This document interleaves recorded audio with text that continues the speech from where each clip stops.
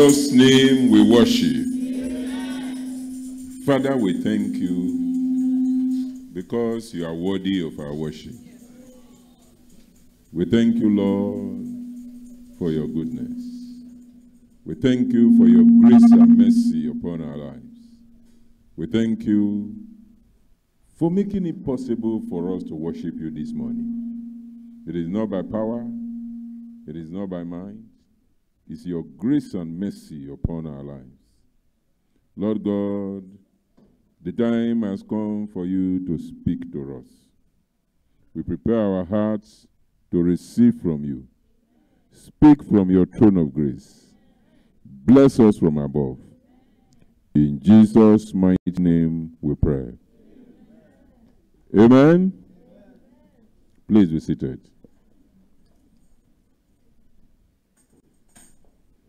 The title of our sermon this morning is Extraordinary Commitment. Extraordinary commitment. God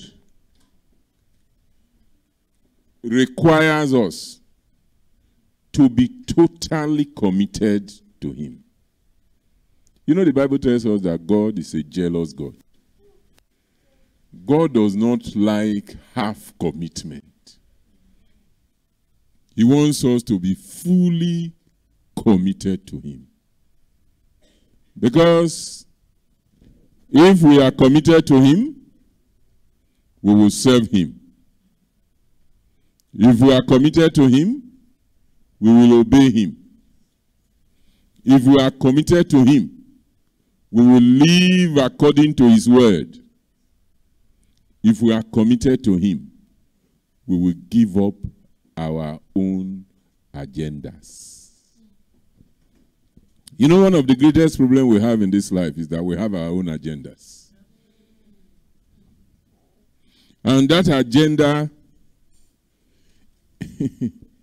may not even be the agenda of God, but that's not even the issue. At times, the agenda, we are not suited for it. I don't know whether you understand.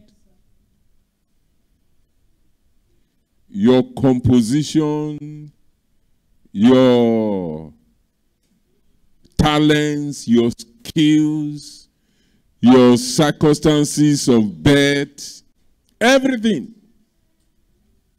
your calling is not suited for that agenda. But that is your own personal agenda. And so you see many people, they are healthy. Huh? They can come to church this morning.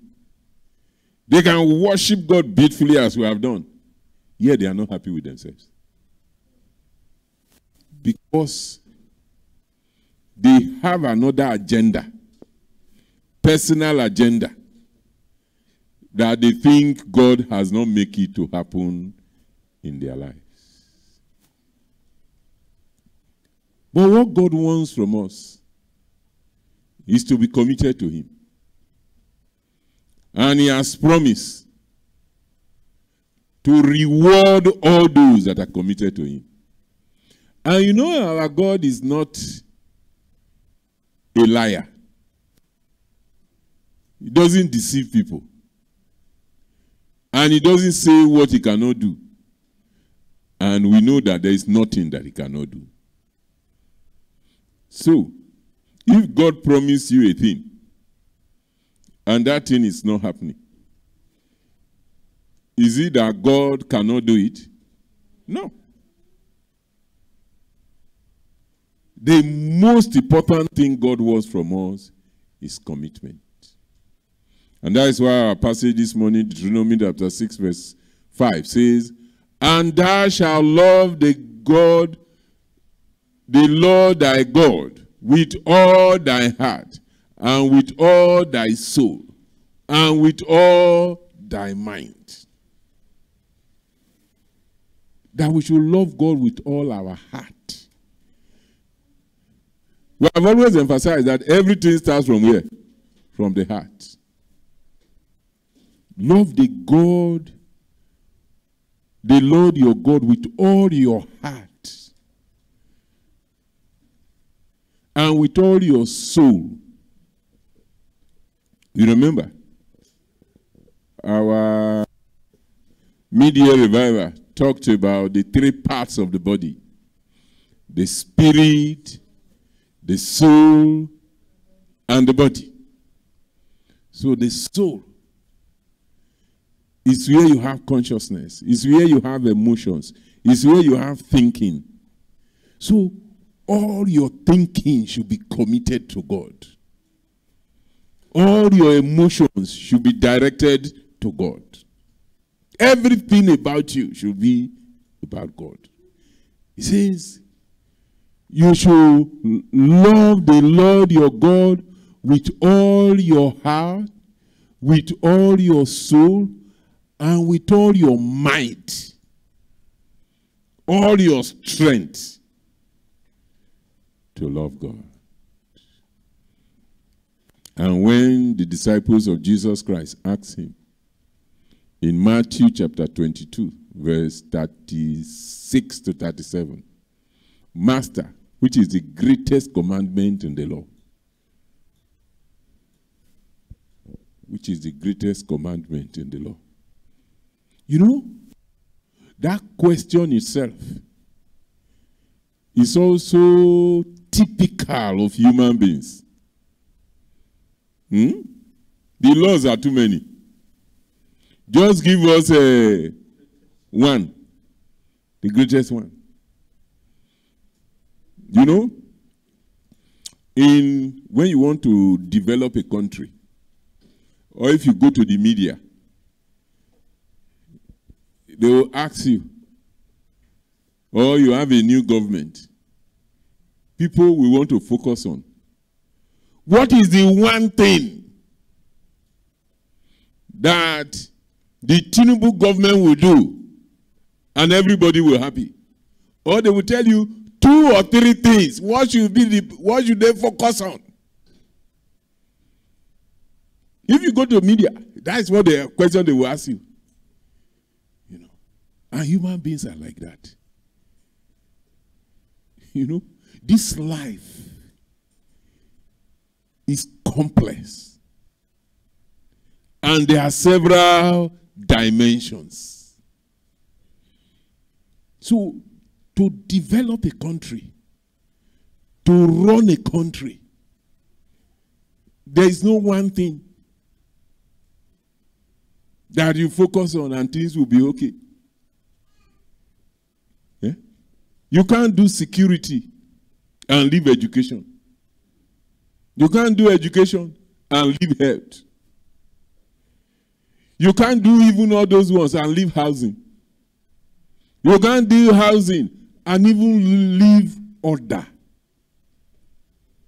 If you have traveled to other countries of the world, you just be amazed at how disorder can create problem.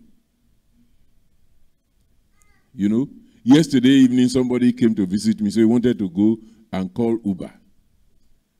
And then the Uber responded, he was supposed to come around 10 minutes. After like 20 minutes, he was still in the same place. We called him, he said he's in Lokoboma traffic. You know, everybody will do what? Put their head in discipline. And nobody can move. So, people may not put that as priority, but order. Just to bring order to society. The benefits are immense. To bring order that, you know, if you go to other countries, you know, as a Nigerian, you will just be shocked.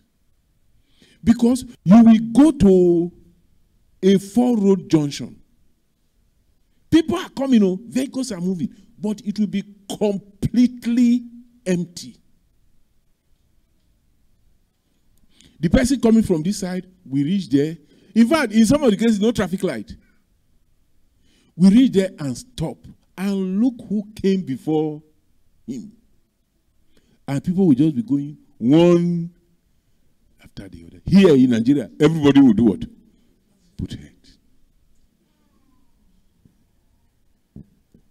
So maybe the disciples thought that the laws are too many. Say, look, which one of them is the greatest? So that we just obey the greatest one. And Jesus Christ told them that thou shalt love the Lord your God with all your heart, and with all your soul, and with all your mind. Do you know what that means? If you do that, you obey all the others. Because if you love the God with all your heart, all your mind, and all your soul, you will worship him. If you love him, you will serve him. If you love him, you will love his creation. So you will love your neighbor as yourself. If you love your neighbor as yourself, you will not steal from your neighbor. You will not gossip against your neighbor. You will not backbite your neighbor. So, commitment to God is like the omnibus commitment. But it's a tough command. Because how can you love the Lord with all your heart, with all your soul, with all your mind, and all your strength, 24 hours every day? This is impossible with man in a fallen state. Because the nature of man is to be selfish. That is the nature. The Adamic nature of man. If you want to do an experiment, test it with small children. Call a small child, give the child a packet of biscuit. Eh? And after I give it, say, okay, give me one. Who taught that child? Who taught that child not to give? But that is why I always say that. God is just wonderful. And he made people in different ways. If you bring two children, you give them, the two of them, biscuit. You can ask one, he will do like this. You can ask the other one, he will give you everything. How do you explain that?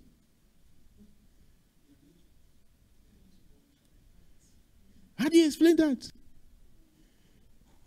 And two of them have the same parents. So it's not that they saw the wickedness of their parents. Because many of us, that's what we think. At times, when you see a child that is wicked, you say it's what their parents told them. But two children from the same parents behaving quite differently. That is why the Bible tells us in Romans chapter 12, from verse 1 to 2, I beseech you, brethren, by the mercies of God, that ye present your bodies as a living sacrifice, holy, acceptable unto God, which is your reasonable service. And be not conformed to this world, but be ye transformed by the renewing of your mind, that ye may prove what is good and acceptable and perfect will of God. So, two key things from those two verses. One, present your body. Present everything you have to God. If you present your body to God, it will not be difficult for you to give offering. If you present your body to God, you won't look that 10% is too much. If you present your body to God. But presenting your body, if you present your Adamic body to God, You cannot be totally committed to God. That's why the second passage says, you renew your mind. He said, be ye transformed by the renewing of your mind. Hello, are we together? Because if it is your natural man that you are presenting to God, there will be challenge. Because the natural man cannot be totally and fully committed to God. It's only the renewed man, the transformed man. That's why there's a book called Transformed Temperaments by Tim LaHaye, which tells us that, look, every human being has different temperaments. But by the power of the Holy Spirit, the Holy Spirit can help to do to transform you, so that it will strengthen those strengths you have and overcome those weaknesses. Because every human being, the natural Adamic man, has some strengths and they have some weaknesses. And I want to challenge you this morning. Don't exaggerate or celebrate your weaknesses. I don't know whether you understand that. Don't celebrate your weaknesses. You know, say na so I be. Have you seen people say that? Yes, say, you know, say me are the quick vessel. So, if you're the quick vessel, you should be ashamed of yourself. Because to quick verse is not one of the fruits of the Spirit. So don't say it with pride that you know me. Say at the quick verse. It's not a virtue. It's not something to be proud of. It's not something to celebrate. If you know, say you the quick verse, when verse you they come, what you go do? Say, Holy Spirit, help me.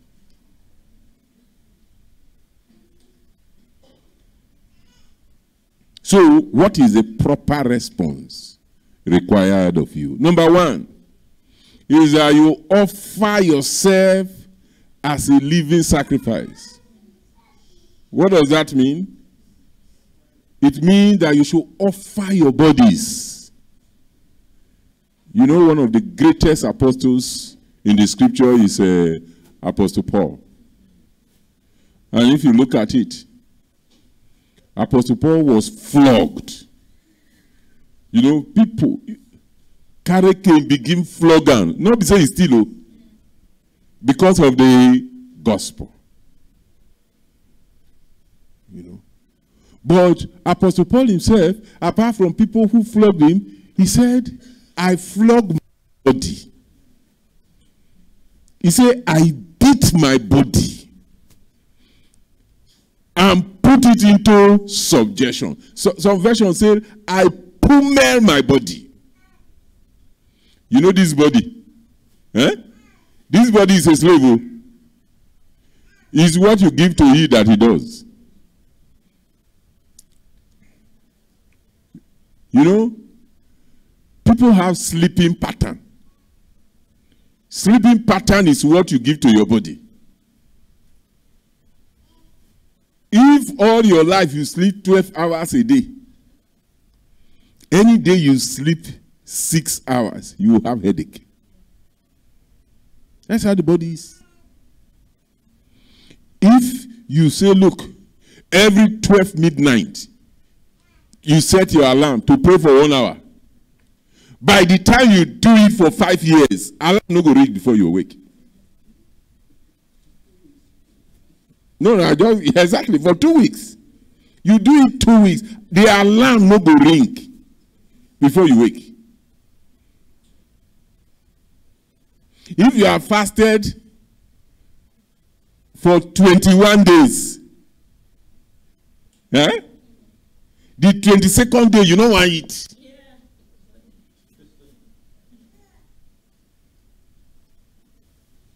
This body,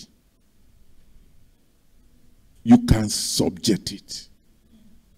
Don't let your body rule over you. Don't let the desires of the flesh rule over you. You can subdue it. Number 2, should be a servant and slave to Jesus. If you look at all these passages here, Romans chapter 1 verse 1, Philippians chapter 1 verse 1, Timothy, 1 Timothy chapter 1 verse 1, Philemon verse 1. You see Paul himself describing himself. See Paul, a servant of Jesus Christ. In one of the verses, he says, Paul, an apostle of Jesus Christ. In one of the verses, he says, Paul, a slave to Jesus Christ. In fact, in one, he said, Paul, one of the versions say, a prisoner of Jesus Christ. You know? Who is describing Paul? Himself. If you are asked to describe yourself, what will you describe yourself? Can you describe yourself as a servant of Jesus? Can you describe yourself as a slave? You know what a slave is? A slave has no right of his own. It's what the master says. Because when we say I accept Jesus Christ as my personal Lord and Savior, the meaning is that you become what? A slave. You become a slave to Jesus. So you no longer have your own agenda. It's what Jesus wants you to do, that is what you do. Number 3 is to serve. In Luke chapter 17, verse 7 to 10, and Philippians chapter 2, verse 3 to 4. Let's read Philippians chapter 2, verse 3 to 4.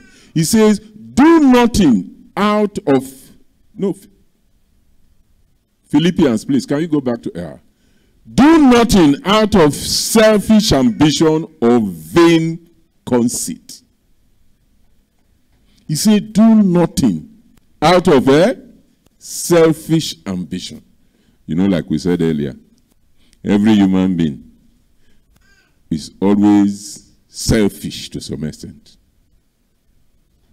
The Bible is admonishing us that we should not do anything at all out of selfish ambition. If you want to worship God, it's not to worship God so that you will be recognized. That is selfish ambition. You want to have a relationship with people, don't calculate what you want to gain. That is selfish ambition. Even if you want a position, don't want the position because of what you will gain from that position, but of the service that you will render. You know, that is the problem with politics in our country. Only few people want a position because they want to serve. Majority of people want position because of what they can get. And the Bible says, don't be like that. Not looking to your own interest, but each of you to the interest of others. Hello? How? Is that not a difficult injunction? That you should not look for your own interest. Look for the interest of others. One of the ways you can look at this is to look at people serving food.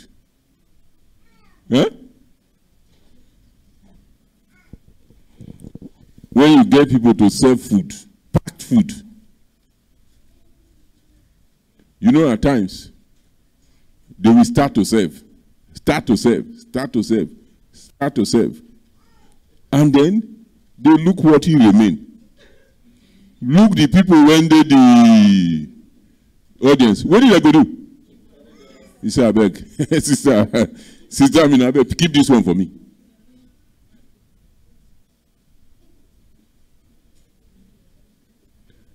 Now, what he's doing is what? Service. But not look to the... In fact, even some, they will see that the thing won't go round. But they will keep more than one for themselves first. But they know, they've gauged the population. So, the Bible says you should look to the interests of God, others. In fact, if you use this system in your home, between husband and wife, there will hardly be any problem. If you look to any matter, any situation at all, you say, what is the interest of my husband? What is the interest of my wife? As he's looking to your interest, you are looking, there will be no trouble.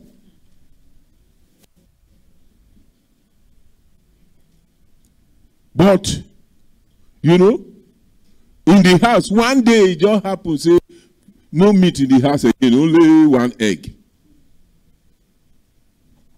In many homes, what will happen? Yeah. And the husband, he knows that it's only one egg remaining. Eh? He will just look as if he know here, say now only one egg remaining. He will just chop a clean man. But even one egg can be shared. Can be shared. Look to the interest of others. To the interest of others. Don't be selfish.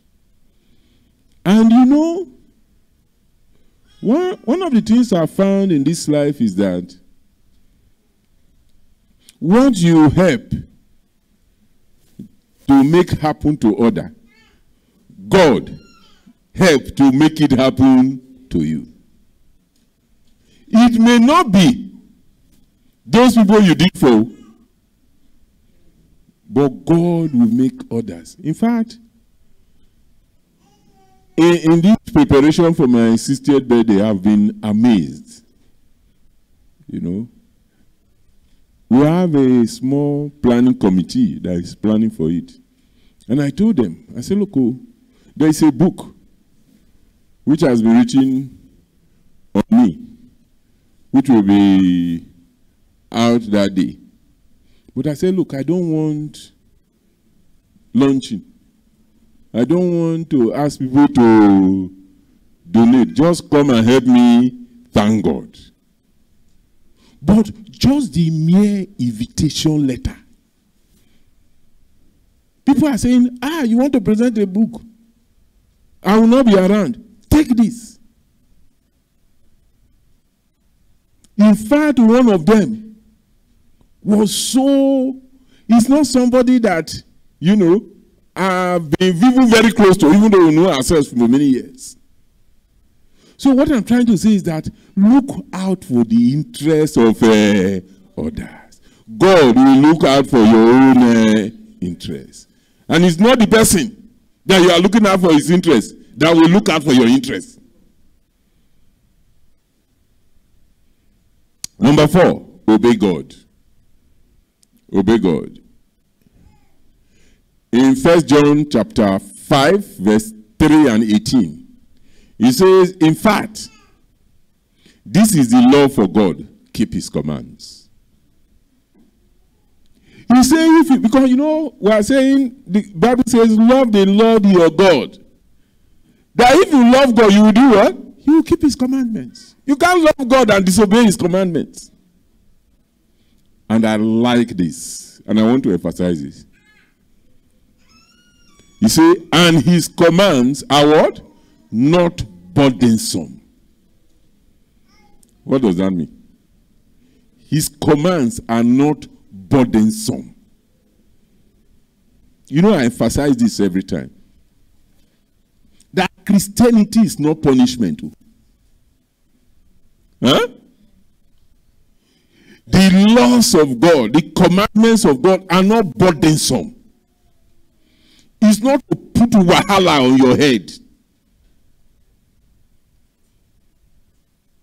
That because I'm a Christian, because I will obey God, now I live a very dull life. I live a very terrible life. I live a very uninspiring life. I live an unhappy life. I cannot catch groove. I don't know whether you understand what I'm saying. No, that's not the purpose. The thing is that when your mind is renewed, when you are transformed, your definition of groove will change.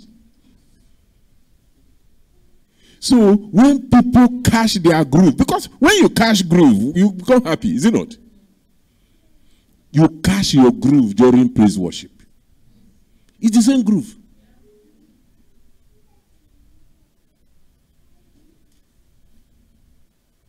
People catch their groove drinking alcohol. You catch your groove with mud and pepper soup. It's the same groove. What is the essence of groove? Enjoyment. But God will change your... In fact, when you see people saying they are catching groove, doing what you were doing before, you just be wondering that people are very stupid. Because your mind has been renewed. That's why this morning, one of the most important things I want to do, surrender to the Holy Spirit. Don't see when we preach every day, we are trying to put burden. No, it's not burdensome. You will see enjoy. You will see be happy. You will see catch groove. But it's a different kind of groove. But you will still be happy. That is the most important thing. I pray that the Lord will help us in Jesus' name.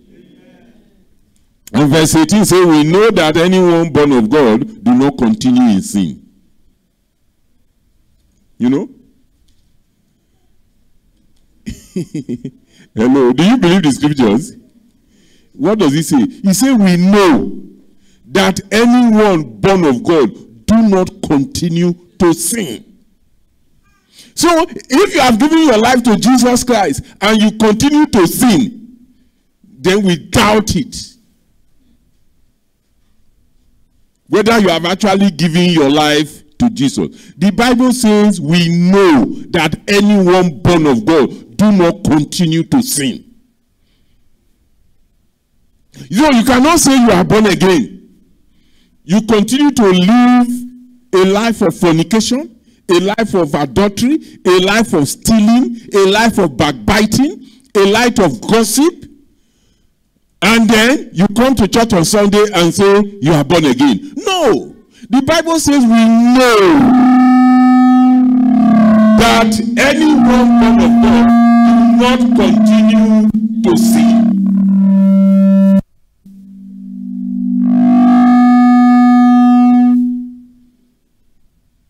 He says we know. So it's not speculation. We know that anyone born of God do not continue to sin. Ask your neighbor, are you born of God? I won't ask you you yourself ask yourself the second part. Do you continue to sin? Because if you continue to sin, then you are not born of God. And you know what sin is?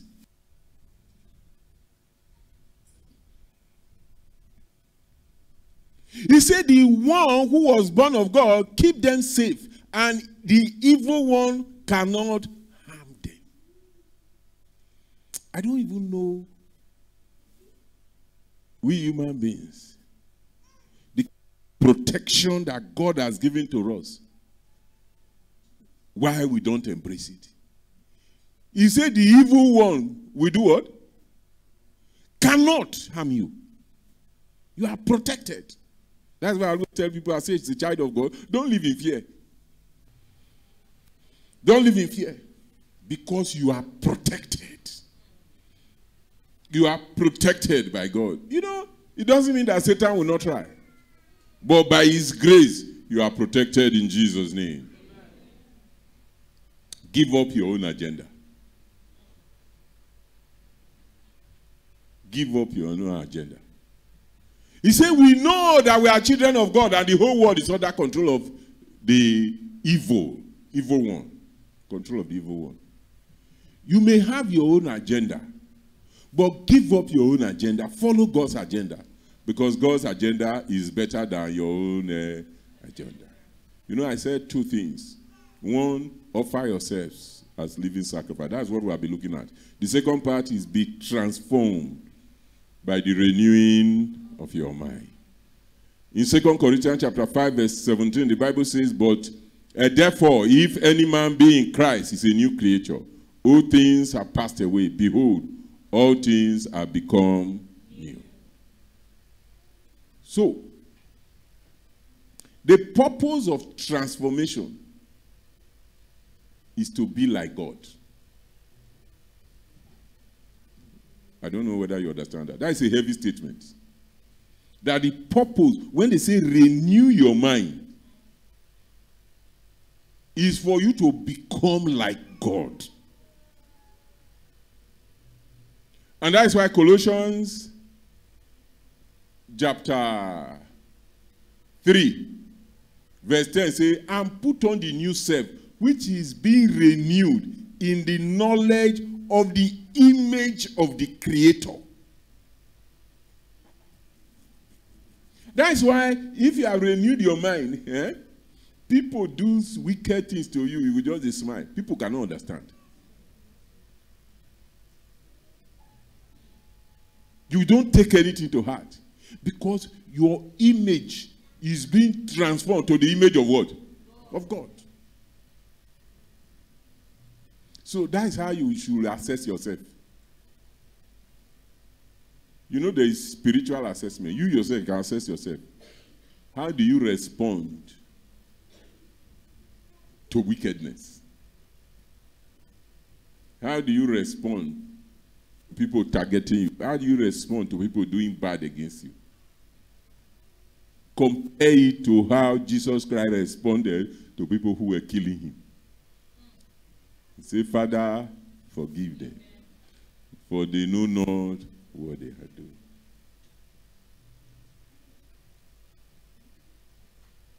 Transformation requires sacrifice. In Colossians chapter 3, verse 5, he said, put to death. He said, put to death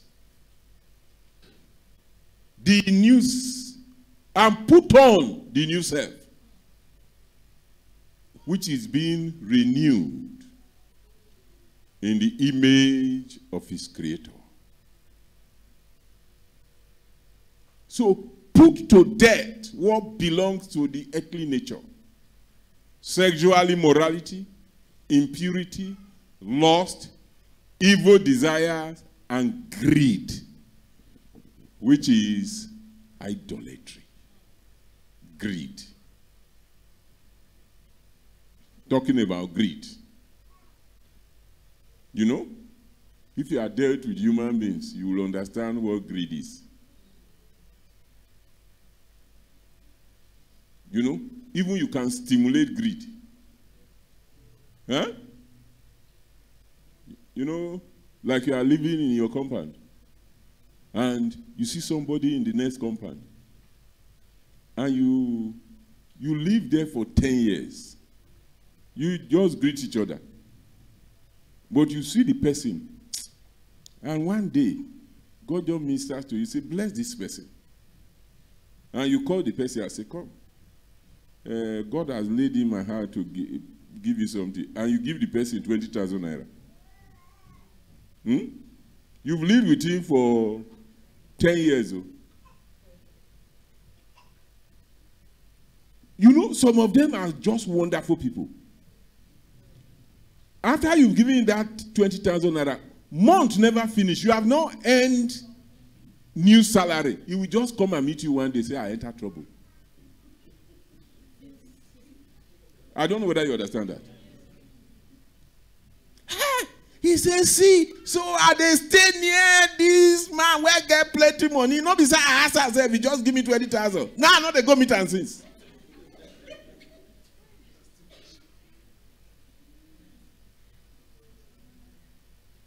So, you've not earned a new salary. You have given him 20,000. For 10 years, you didn't give him anything. Eh? Then you give him 20,000. Maybe on the first of the month. 20-something. Just come meet you, say, my wife, they sick. My children, they sick. I won't go to hospital.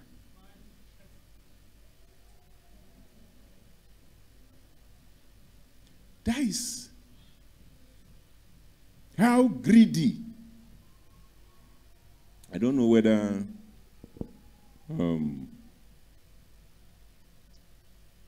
you watch some of these skits on social media. They are great illustrations. There was one man went to meet another person. So the person wanted to give him money. Dollars. So he opened the door of the car and he has money, naira, in his back pocket. So he opened the door of the car, he was collecting the dollars. And the person who he wanted to give the money now just saw naira in his pocket. So he just put her in his pocket and collected the naira and put it in his back pocket. Not knowing that there is another person in the car who was seeing him. So the other person now picks the naira that he put in his back pocket from his own pocket. Then the man who wanted to give the money came and gave him $500. So obviously he was happy, thanked him, and he was going. So the man said, I had money in my pocket. The money is gone. Then the third person said, look, see the money. That man you gave money was the one who was stealing from you.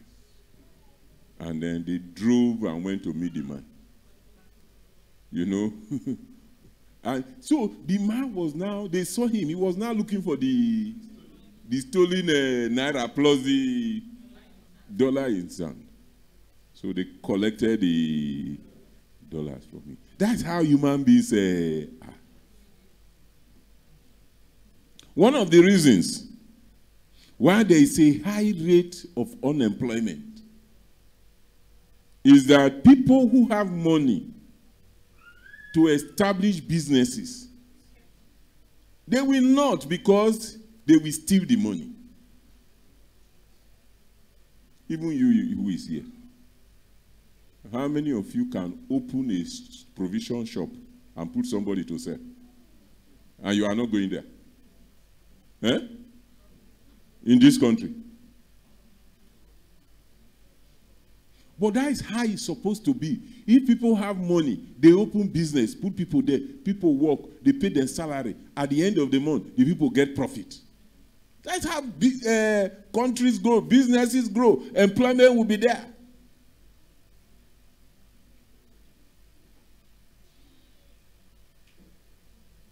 But today, in Nigeria, you can only run business that you will sit down there and be looking at it.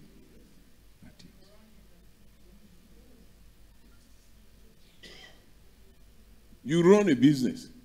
What does it take you to open branches? Can you open any branch? Can't. Unless you put your wife there. You can't open branch. So greed is one of the greatest problems that is controlling us. But the admonition this morning is that do not conform to the pattern of this world. Acknowledge him in all your ways, and the Almighty God will be with you in Jesus' name. So, my dear brothers and sisters, commitment requires conviction. It requires strong belief, because it's strong belief that governs our decisions and behavior. Do you love God with all your heart, soul, mind, and strength? How are you showing your love to God? In sacrifice, in service, in obedience, and following God all the way. As you display your commitment to Him, you will receive reward in this month in Jesus' name. Amen. And we can't thank God. Each day I hear testimonies. I thank God for His grace upon this commission, for the spirit of excellence, for prosperity, for progress, for healing, and for protection. My prayer is that this special anointing on our ministry will continue, and all of us will experience it in Jesus' name. My prayer is that the 5 dimensions of our anointing, everyone here will experience it in Jesus' name. Because we serve God who is trustworthy. We serve God who is not a liar. And I want to appeal to you that be committed to this God, and you will live a fulfilling life. What is important is a fulfilling life. Don't envy life of people you see, especially social media.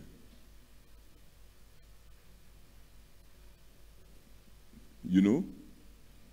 I'm sure you know.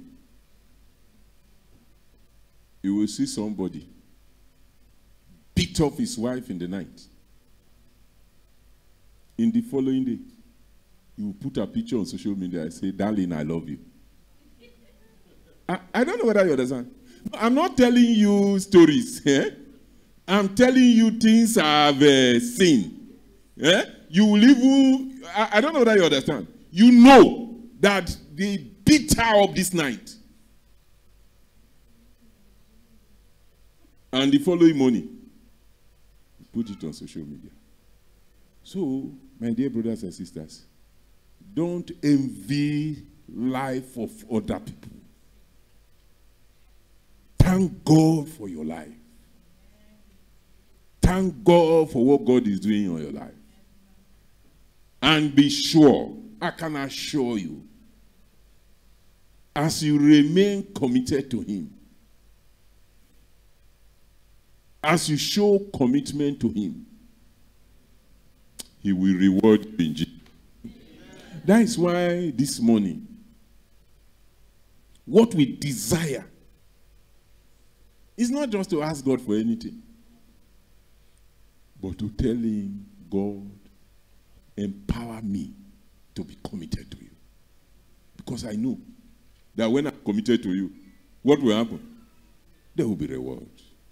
Let's be on our feet. Do something new in my life. Something new